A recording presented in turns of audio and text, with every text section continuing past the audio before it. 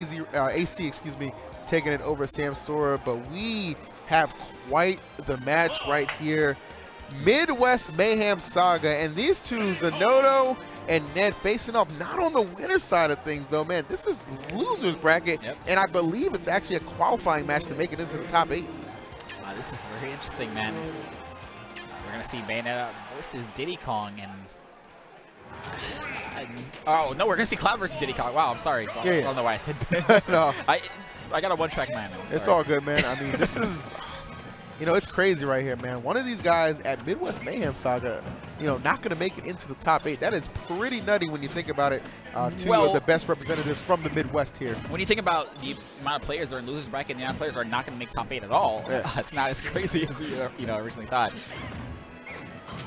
So obviously these two have quite the storied history between each other. I mean, just last week, Ned was able to just power his way through quite the bracket and just take out Zinoto, and actually would go on to win that tournament over there. Beat Zinoto in 2 sets, if I'm not mistaken. Winners and grands to get to that tournament victory that he secured last week. So, you know, gotta feel pretty comfortable coming into this match. Obviously, those Zinoto just had quite the harrowing matchup against Como, right? Yep. Played Como's Cloud, so that's gonna be, you know, a lot of comfort on his end too. Like, he's warmed up against this match, knows what to expect from Ned. Obviously, somebody who he knows well, but the same can be said for Ned too, man. Yeah, Diddy Kong, not a matchup that you know, it's very rare. A lot of people play Diddy Kong. Exactly. I'm sure Ned has the experience. If you're competing in this game, you have to know that matchup, sure. One thing I will say, a lot of the Cloud players seem to play very differently, especially Komura Kiri, who we were talking about, plays kind of calm most of the time at least. So Ned doesn't seem nearly as patient or calm as Komura Kiri, which can be a good and a bad thing. Yeah, I think one thing about Ned, like, he just likes to kind of press the issue, right? Like, when he's got you in a situation where he thinks you're uncomfortable, just like a bad prom date, man, he's just going to keep making it worse and worse. You know what I mean? Just got to keep coming at you and just trying, you know, to get the, you know, seal the deal for the most part here. I'm really liking what I'm seeing from Ned. All right, that was pretty good. That was pretty good. Anyway, so excellent job from able Zinoto to close out that stock. I expect this to be a pretty close set regardless of whoever wins it. You know, even though we saw, like you said, we saw Ned kind of take it the last time these two played. Yeah, that was big, man. I think that's kind of what you know, what I said was starting, you know, kind of lead to Ned's ascension, man, is being able to play at such an optimal and high level here, and he's trying to, you know, kind of run that back here against Zinoto. Obviously, the stakes may be a little bit higher here. You come to an event, you know, dedicated to your region. You want to show up, but it sucks when you have to fight, you know, one of your comrades. Yeah, it's gonna happen eventually if you want to win the tournament. Yes, so that's very accurate. Now we see Zinoto looking for a way, and doesn't even want to play neutral without this mana. He knows those Cloud hitboxes, all disjointed, all very, very big. So it's very risky to try and make your way in there without mana kind of helping you out. No real punish off that dash attack. That could have been big for Zinoto. Oh, right. Did you see that? Just kind of creeped up on him after the hit right there. It covered a lot of options. Whether you roll or you just elect to just get up, roll back, you're just covered. Either way, Ned was going to get something. And right there gets the more optimal of what he was probably looking for right there, and results in the first W. Very good first match between these two players. Like I said, this is going to be a very close set, I think, regardless of whoever wins it. All right. All right. Mountain City is the counter pick for Zinoto. Why here? Why take Cloud here? I mean, this is one of those stages that I've seen just Zinoto just excel on, like, in general, right? Good movement right there with the platforms. Though the same can be said for Ned, man. I mean, I think Cloud just kind of just loves those platforms, just being able to just kind of run away when Diddy's really pressuring you, get some time to charge up your limit. It's all about creating space sometimes. Really, really hard to approach Cloud when he's on one of these platforms. They're much, much higher than any of the other platforms on any of their stages. So, you know, when he's up there, it's pretty much free limit he's getting. All right, but nonetheless, Zinoto feeling confident enough here to go it. And so many times we see just Ned just playing right from behind, right? And it's always because at the start, because, you know, as you said, like, sometimes the game just really doesn't begin until that limit comes online. No, there's no reason not to, especially if you can get it. You know, Diddy Kong always wants to pull out the banana, so you always have, there's always going to be a time to charge that limit. So I'm looking for a way to get in. I guess maybe looking for a way to get a banana out safely and then get in. Zinoto's game hasn't even started yet. There it is. All right, banana on deck. Loses it.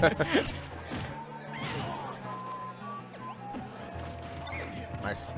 Playing around him here. Yeah, he looked like he was trying to cover all options with the banana in the forward air. I guess he misplaced the banana. Beautiful catch right there. All right. Ned looking pretty good. The banana directly in front of Ned doesn't even opt to pick it up. He said, I'd rather have limit than this banana. My neutral is better with the limit. Oh, nice. Good catch right there on the get-up attack. That was scary. That could have been an easy pick for Zinoto with that down smash. I guess he just barely mistimed it. Ned is just flowing right now. Yeah, looks like he's moving on ice. Look at this. You heard me. I mean, you're not wrong. This is a man who's comfortable with his character and the way that he moves. He's okay not having the stage control because he knows that once he gets in there, he's gonna get a lot of damage or the KO. And speaking of KO, that is exactly what Zinoto is able to find at 62% right here. Man, still hanging around. So stage A's final destination right now. He's not going to have those platforms to help him charge that limit. So Zinoto, this is where Zinoto needs to get aggressive. Cannot let him charge that limit for free.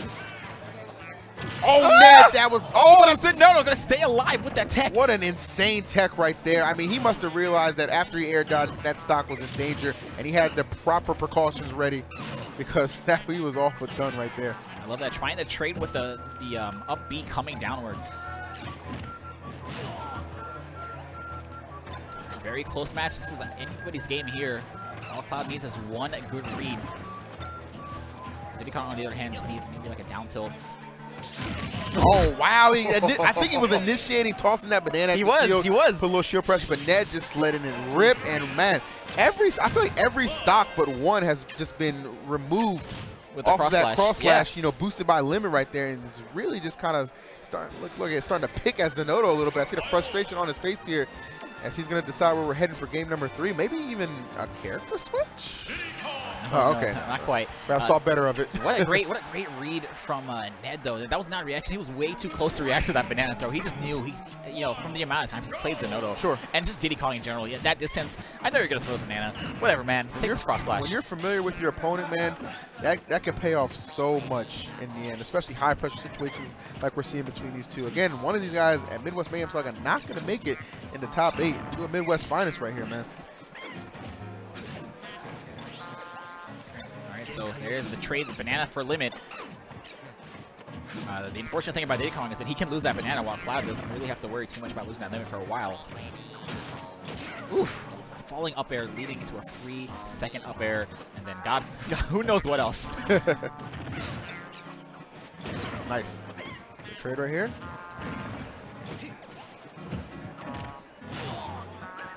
They're going to take him off stage. Not able to make him waste his limit there. Yeah, Ned not too worried. He knows worst case scenario. I guess I can use my limit to make it back stage. He's doing a good job right there, just not panicking, just understanding I can make it back to that ledge safely.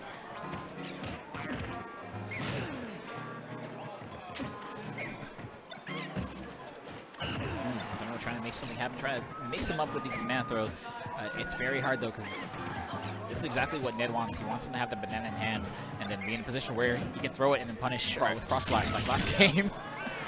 Talk about it. There it is. Not going to take the stock, but a hefty amount of damage to follow. Yeah, not very often you see limit break cross slash not get the KO, but Zinoto probably wiping that sweat off his forehead.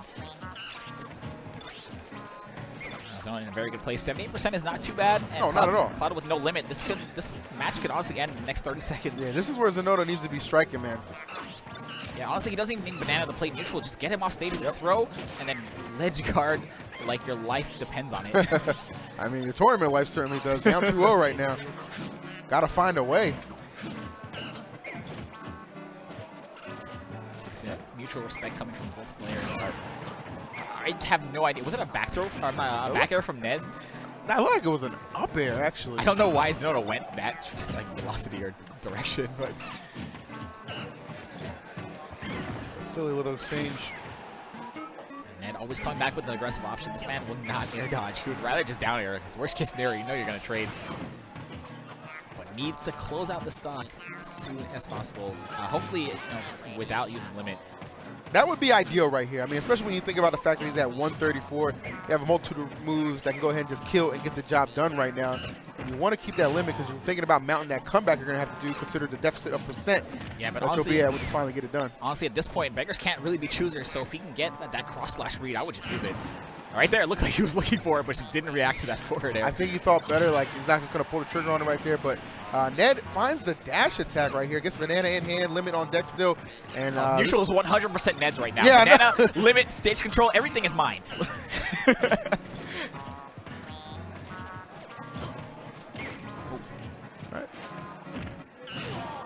Zinoto playing very safely. Doesn't want to overextend because he has the lead. Doesn't have to do much to win this match. Right, they're trying to snake a little bit, but that is going to wrap things up. Well done to Zinoto right there. Kept his head down, stayed cool, calm under the pressure, and comes up with a win right there. Gets himself on the board, trailing 2-1 here, but still alive.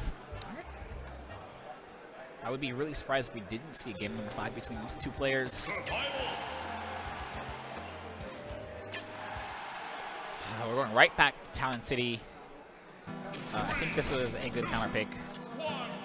At first, I wasn't sure why you'd want to take Cloud to the stage, but it looked like Zinoto felt very, very comfortable. Right.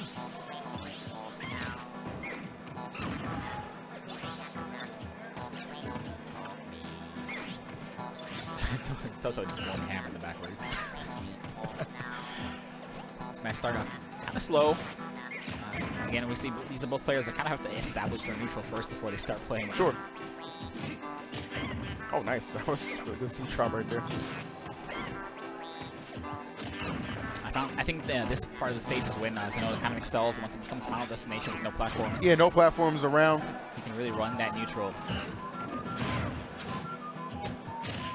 Of course, Cloud doesn't do too bad on this kind of stage either. You know, it's going to be very hard to approach him doing that short hop neutral air with no banana. I thought the cross slash was coming, but I guess with Ned, it always just feels like it's looming, right? Yeah. Like he's just going to let it rip. Great tech from Zinoto, going to save him from that dash attack. Yeah, seriously, Ned's been trying to follow that up a lot. Oh, wow, and speaking of just letting that cross-slash whip, he did it right there. Didn't get any damage off of it. You see that reading, whatever tech options Zinoto chose, aside from the tech roll away, that down smash would have caught it, and he catches the roll into the stage. Oh! I wonder, misinput maybe from He's Ned? trying to bring himself over a little bit. I think Blade Beam does that, but not quite cross slash. Cross slash maybe just looks weird. I see Cloud slow themselves down like that a lot of the time, just trying to mix up how they recover. Because obviously, you know, stuff with recovery and all that stuff. I'll try to mix it up, throw a couple, take a couple tricks out the bag. Nonetheless, though, Zinoto able to stick with it, and he did come up with that first stock here. And those monkey flip kicks so useful if you're a whoa! Everybody just smashing buttons. You see the monkey flip kick coming in very, very useful when you know your opponent's going to shield. Of course, Cloud doesn't want to take any more damage, so he's in a situation where he's going to be shielding a little bit more than usual. Right. Cloud doesn't have his limit just yet. This is great for Zinoto right here, man. He has certainly come alive in these last 2 games. Yeah, man, that was a wake-up call. After going down 2-0, that's a lot of players' wake-up call. Especially, when this is your saga. Good catch! He has his limit. He's going to be fine. Still, Ned looking for anything to close out the stock. And that's really weird to say as Cloud, you know? I mean, dude, essentially, Ned has just kind of been shut down here. Oh, forward air working as intended. Spiking downwards and getting a KO off the top. Popped him all the way up right there. So for Zinoto here, still got to feel pretty comfortable, man. But unfortunately, I've seen this part of the movie before, and I have seen Ned be able no spoilers. Ned be able to rally and bring this one back. So Zinoto far from out of danger right here, as we're seeing that 41% in a matter of seconds. Yeah, that staircase of up air is coming through. Oh, but the banana, though, the placement from Zinoto with these bananas have just been impeccable. Is that it? Oh my gosh, that is going to be enough. Wow. What did I tell you? Well, I said rewind the tape. I seen it before. Wow, and it looked like he was 50 before they hit, obviously 51 after hit. I didn't think, obviously they nerfed his finishing touch in the air not too long ago. I didn't think that was going to be enough, but it's that percent on Cloud, that percent on Diddy Kong, and that stage in Town and City all just came together and just culminated in that big comeback from Ned. And I'll tell you, here it is. We're going to see it in replay. And Ned staying so patient in what seemed like such a terrible situation for him. I guess like when you're playing Cloud, we got to go keep showing it. just keep showing this replay over and over. And you even saw right there Zinoto just kind of lean his head back when he went to initiate it. Like, because you know damn well that's happened to him before. Yeah, exactly. That's what I'm saying, man. We just flew across the country, Ned. You really had to do that to me again? There it is, man. I told you, man. I've seen that movie before, man. That's got to be Ned not disappointing. Yeah, it is. Now we have Zinoto not making a top 8 of the Midwest Mayhem saga. I mean, it's a tough tournament, man. I mean, you know, that set we saw could have gone either way, but just in those closer moments when it counted the most, man, Ned just had a little more. Yep.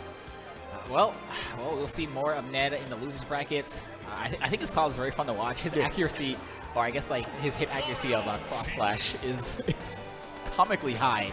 The amount of times he can connect with it is great. And I just love how he stays calm in bad situations.